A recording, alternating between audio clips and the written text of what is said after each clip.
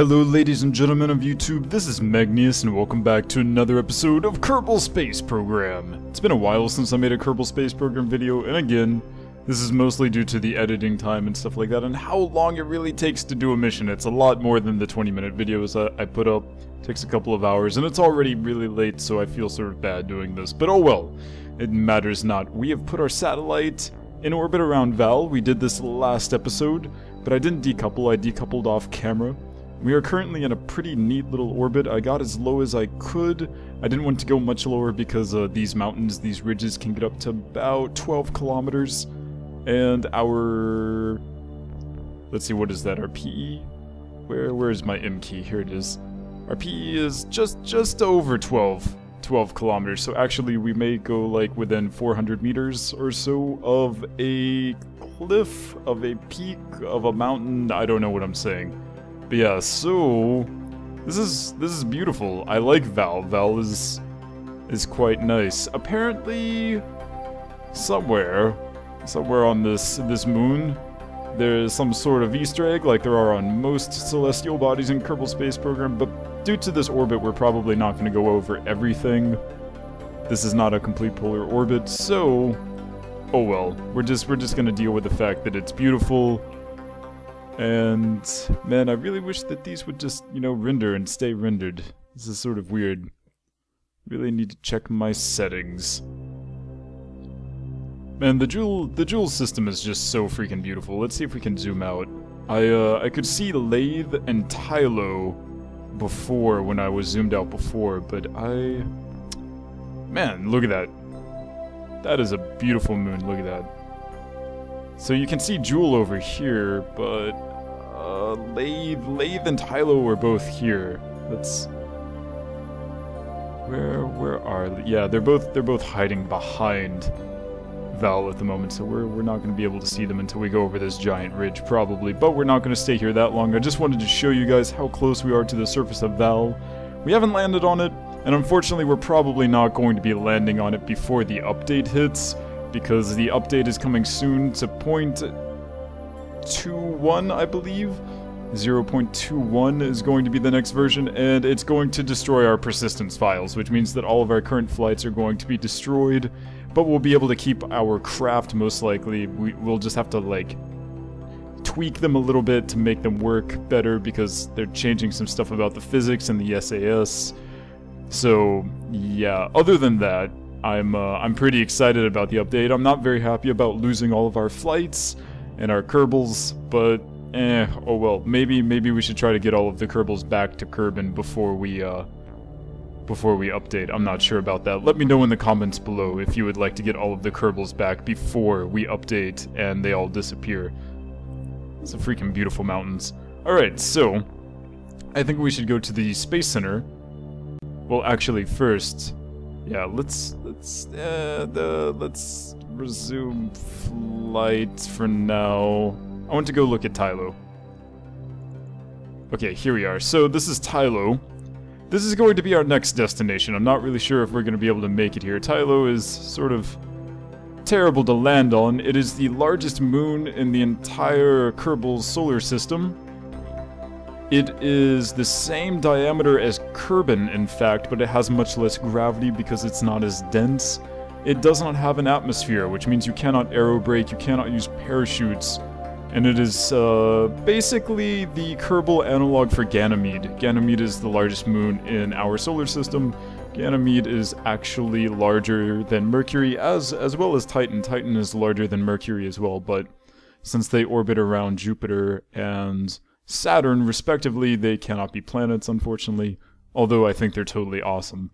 So this is where we're going to go next. It looks basically like the moon, except a little bit strange colors compared to the moon, but I have no problem with that. Alright, so let's go ahead and get on our Space Center. I don't want to end my flight. I have already placed something to launch the Tylo orbiter. Let's fly it. It is on the launch pad as we speak, and we are going to attempt to launch it now, and hopefully we get into some sort of orbit, because, you know, it would be terrible if we were not to get into orbit. Okay, let's go ahead and quick save. Because I quick saved somewhere else earlier and that was not good.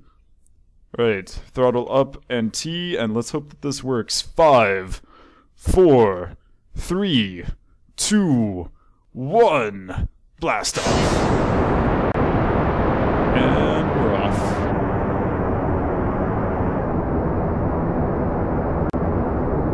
Let's keep this down to about 100 meters per second because we don't want to waste all of our fuel. Drag sucks, my friends. Drag sucks.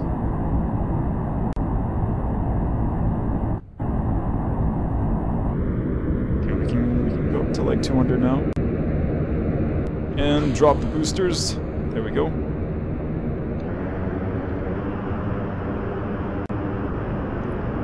We're good, we're good.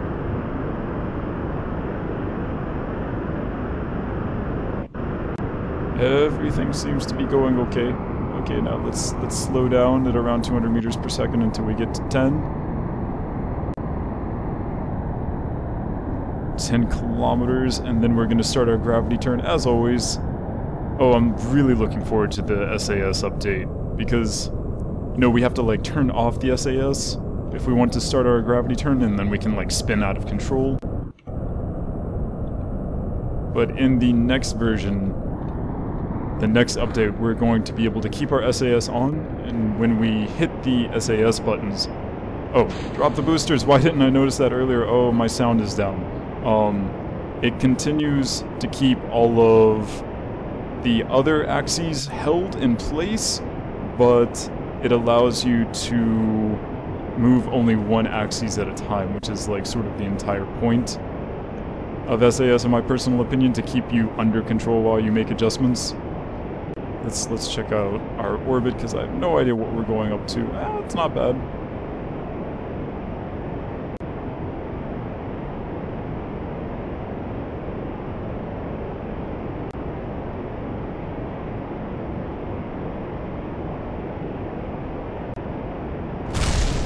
Oh no, what just happened? Oh, I think everything's okay. Control, what's going on? Oh, sweet Jesus.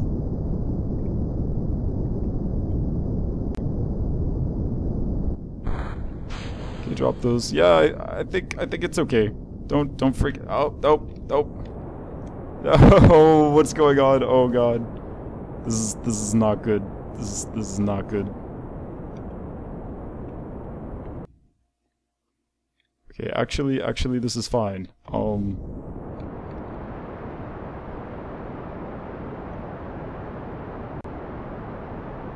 Okay, get up to 100-ish. Okay, that's fine. And now let's see if we can keep this somewhat under control. Oh no, probably not. It's okay as long as it stays somewhat, sort of, maybe a little bit. Nope, it's not going anywhere. All right, that's cool. You just stay there. I'm gonna put a maneuver node here. I'm gonna try to make this somewhat equal.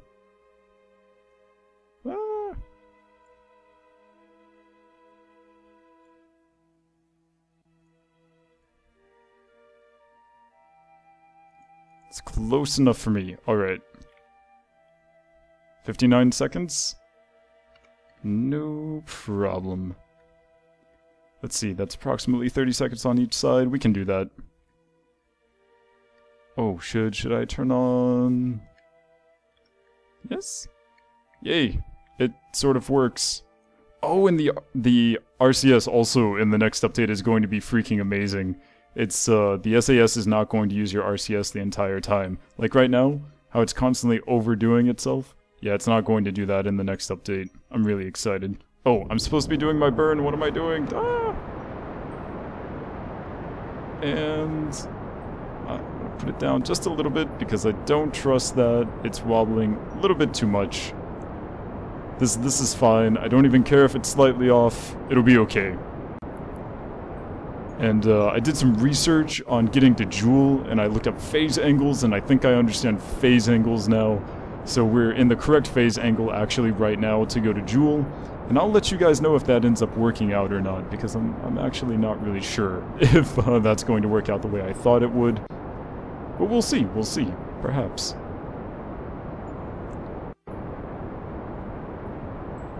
Hopefully we'll be able to get to Joule with a little bit more fuel compared to last time. Because last time was a little bit questionable.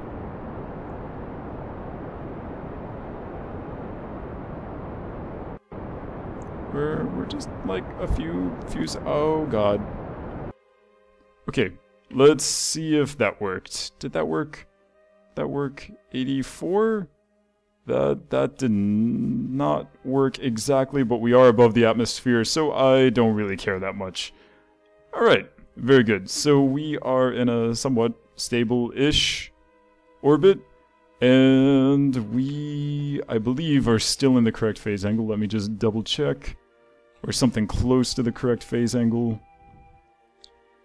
Yeah, that looks somewhere around like 95-ish degrees. Alright, sure, why not? I don't have a protractor, but looks good to me. Close enough, close enough. Alright, so we will be back in just a few seconds while I try to set up an intercept, and we'll be right back. Hello everyone, and we're back. We are in the Joule system. I successfully made it here. It was a lot easier with phase angles, but it still wasn't incredibly easy. I don't know, maybe an hour has passed. Look how beautiful this is. I'm coming in this way. I'm going into the correct direction. I'm going counterclockwise around Joule as opposed to clockwise and then having to change my entire orbit backwards 180 degrees. I am in line with all of the moons. And look at this, I have a 122 kilometer periapsis, which according to the calculator that I used on the internet, supposedly will give me a apoapsis at approximately 62,500,000 meters. So 62,500 kilometers, which is Tylo's altitude around Joule, so hopefully we'll get something akin to an orbit that's actually useful. I actually almost hit Val coming in, and I had to like change my orbit a little bit. And it looks like we're gonna have a lathe encounter and get sort of close to some of our Kerbals on lathe on our way back out here, although this could change when we go through the atmosphere. So, let's go ahead and go back to our ship, and where's Joule? Joule is probably all the way over there. That is probably Joule. Alright, so let's go ahead and speed this up. And we are going to go and try aerobraking, and we're going to see how this works out. It is taking its sweet time. Taking its sweet time.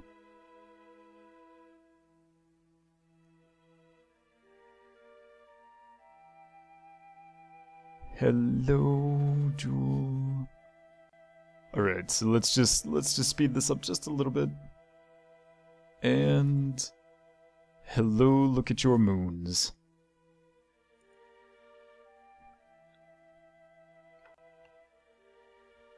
Wow, those moons are beautiful. Look at that. Stunning. And there goes... Who is that? That is... Pole or Bop, maybe? I don't know. Who? That would be Pole. Alright, so Pole just passed by our heads. That's cool. Alright. Lathe, Val, and Tylo. Tylo, here we come. As I said, we almost hit Val coming through. So yeah, that was a close encounter. And... Alright, is everything going according to plan? 121.9? Yeah, okay, that's good. So let's go ahead and jump into the atmosphere.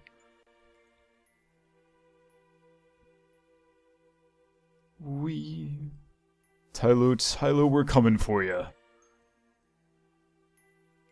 I wish I could go to Ganymede. Ganymede would be a fun place to go to. Well, actually, it probably wouldn't be. It would probably be quite terrible. Quite unhealthy. But I'd be willing to take that risk. And here we go with the orbital view. Oh, it hurts. Oh, I wish you didn't do that. Okay, so apparently the atmosphere is at about 139 kilometers, so... let's go ahead and jump into the atmosphere. 139. There we go. We are now in the atmosphere. Let's see what happens. Woohoo! Atmospheric effects. I love this. I love this game. Bleed off all of that extra velocity. Thank you very much. Oh yeah, listen to that sizzle. I'm so glad that we don't have deadly re-entry effects. Alright, and D, that is changing our orbit. Should be hitting our yep, we just hit our periapsis. And let's see if this works or not. Are you going to be pulled all the way in here? Perhaps. Our orbit's a little bit off because of the lathe encounter, but hopefully this gets us out of the lathe encounter. It's probably not going to get us out of the lathe encounter. It's probably going to make the lathe encounter even worse. Look at this crazy. And entry effects are still going on. Atmosphere. I would really appreciate if the lathe encounter would go away. That would sort of make my day. It's getting worse. It's getting worse. Oh sweet God. Yep, we're staying in the... yeah, because we're following lathe around. That's totally not what we want to do, yo. Please don't do that. We want to stay in the Joule system. We don't want to leave. Oh.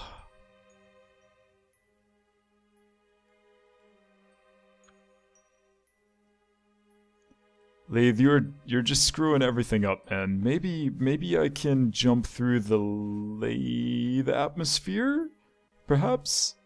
After we get... oh, we are definitely out of the atmosphere now, and I need to fix my orbit so that we do some aerobraking around lathe, because otherwise we're gonna freaking fly off into the middle of nowhere. So we don't have time to do that on this episode, but we will do that next episode. Be sure to watch, because holy crap, I do not want to exit the Joule system because of stinking lathe getting in the way. Man, that would have been so perfect if it just weren't for you, lathe.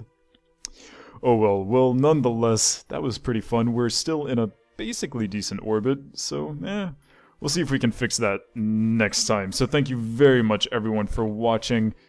Next episode, hopefully we'll be getting into orbit. Oh no, what just happened? How did... oh my gosh, what? Our engine... oh no! Alright, it's okay, because I have a quick save. We will start the next episode on a quick save before somehow our engine gets broken off of our... oh, oh, Megneous. Silly Megneous. Thank you so much, everyone, for watching. My name is Megneous, and I will see you next time.